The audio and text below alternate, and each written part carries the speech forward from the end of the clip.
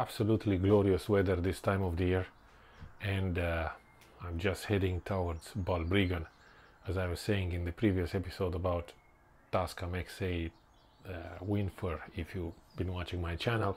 And I'll be doing extensive testing about this new windshield, and I'm going to compare it with Rode stereo mic that I usually use and whatnot. But why I'm going there is essentially because there is a lighthouse, and I just want to photograph that lighthouse. Now,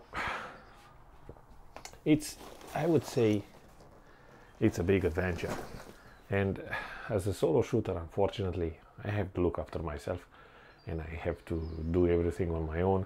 So it's kind of a lot of things that I have to pack. Now, I have one single camera bag, yet I keep a lot of things with me all the time, just because it's easier to have everything set and ready to go rather than look for things. This is one of the main culprits for tomorrow. This is a Tascam X8 and with the windkiller, so we'll be testing that. What else I'll be putting into the bag? Obviously I have my leaf filters, and I have a 1, 3 and 2 stops anti-grad. I have a reverse anti-grad, and obviously my trusty little egg and big stoppers that are here. Little stopper doesn't get too much love because I usually shoot in the morning, so yeah, it's like this, but it will be a time when I'll be using that more. Now, nice thing is that combined you get 15 stops of light that you can cut, which is great. This is my Rode microphone that I'll be packing as well, just to compare this windshield against the Tascam.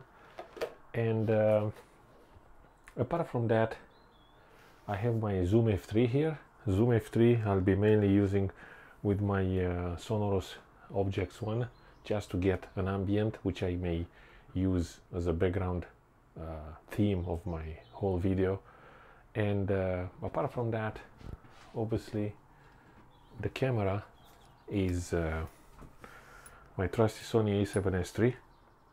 I have a cage on it, and I have a 28-200 Tamron lens. This is what I usually use because it's a very flexible focal length, and obviously in landscape photography you don't really need shallow depth of field, not for what I do, long exposures. I have a ND filter as well, just in case I need to do some b-rolls. And yeah, now another thing that you'll be seeing more and more on my channel is obviously my drone. I have the DJI Air 2S, and why not? I'm just get it just to use this drone for some establishing shots.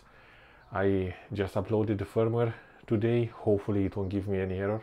Usually it's not recommendable to update the firmware before an important shoot, because if there are errors, you just have to wait for a fix. But this firmware came out like 2 weeks ago, so I just tested the market there. I couldn't see any problems with it, so I just decided to use it, and we'll see how it goes. See you there.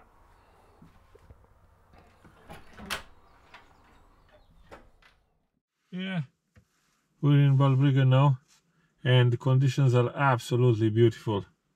It's fog, it's a very thick fog, but I would say it's a perfect weather for a lighthouse. That's a lighthouse what to do, you know, it needs to show the way on the sea. Now, could be a small problem, like this lighthouse since 1980 or something, it doesn't put any light anymore. But you know, the general idea of fog and lighthouse, I think it works perfectly. And currently is 5 o'clock. Sun is about to come up now. Should be spectacular, I would say. At least I hope some fog, some beautiful colors, and even if not, it's still going to worth it, you know. And yeah, great. I'm happy to be here.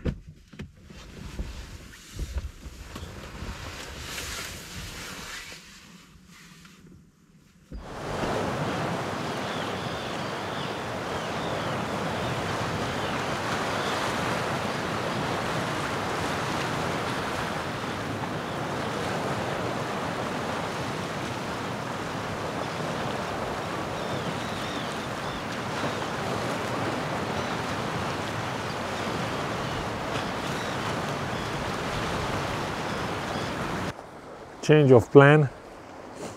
I have in front of me a rock formation which will obviously going to do beautifully in a minimalistic long exposure. I just had to do it, and why not? It's still very foggy. I can't even see the lighthouse. I don't know where it is. It's well, I know it's there on the right side, but for the moment we're going to do a little bit something else. So yeah, I don't know about 10 stop ND filter this time, but I'm just doing my my regular stuff here. Sorry, setting up my filters and whatnot. What I really like about this composition is the fact that there is fog, and that gives you atmosphere, it gives you texture, and everything like looks 10 times better with fog in minimalistic as well. You have to train your eyes for this spot locations.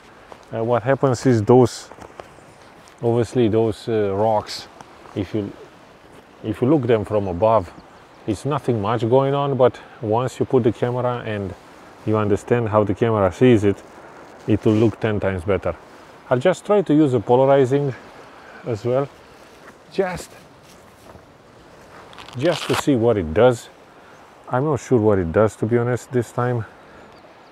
Probably I'll be going for f11, and I'll use maybe like a 2-minute exposure. We'll see. It's kind of dark. Obviously, it's blue hour still. It's not enough light, but it is what it is.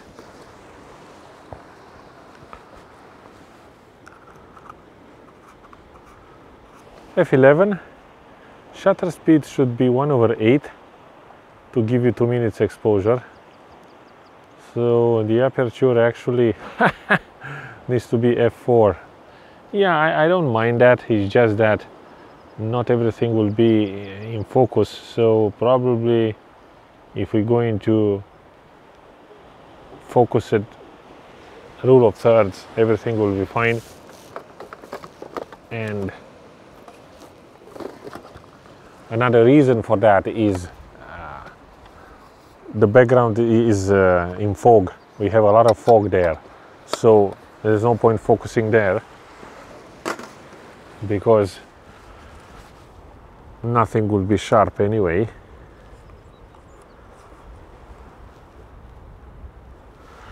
Last thing to the recipe is obviously the remote control.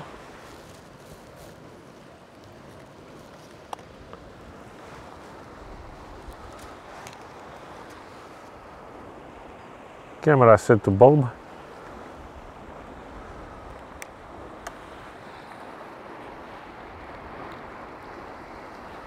Very easy, very straightforward photo.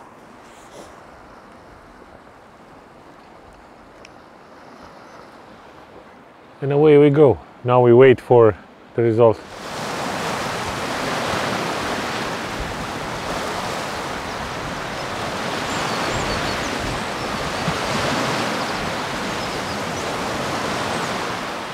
Now I'm coming clutch. I have found another composition. It's just on the left of me. It's obviously a rock formation, but it's covered by the fog. It's absolutely incredible. This fog is kind of setting on the filters as well, which is not nice. Tide is coming, so you know, better get my gear out of the water. And other than that, I will try to do the same, you know, 2 minutes composition polarizing. I don't know if polarizing helps. What I noticed is that the Bigly filter has a very strong blue cast. So if you set your auto balance camera in auto balance or around 10,000 kelvins, it's much better. And let me just see how's that is gonna work for me. To be honest, it's quite difficult to see what's happening there, but it is very abstract. I'm just going to probably, yeah. No, I think 2 minutes will be too long. Let me see how this goes without polarizing filter. Without ND filter. Yeah, without ND filter it's a little bit better, but not that much. Essentially there's nothing to focus on. Wow. It's crazy. Yeah.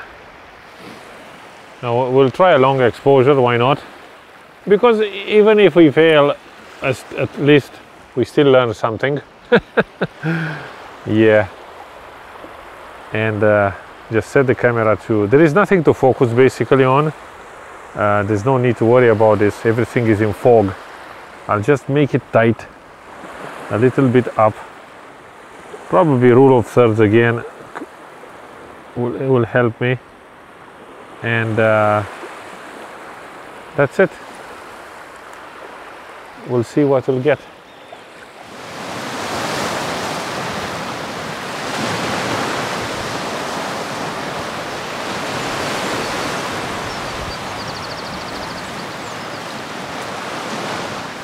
I moved just a few meters away and now I have a better composition of the lighthouse. Unfortunately, still fog is very thick. Is 7:40 now. There is no chance for light, but it just gives this mysterious aspect. It's absolutely gorgeous. I used this time, I'm with the polarizer Lee small filter or 6-stop filter, and I'm shooting at f11, 15 seconds, long exposure. I have this somehow these sea stacks that are leading towards the lighthouse. I may use again to use the dehaze filter. We'll see. Hopefully it'll work. Yeah.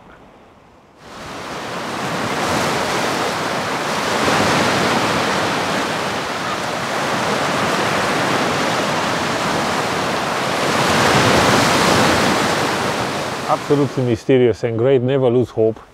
I went for a beautiful sunrise. I got foggy conditions.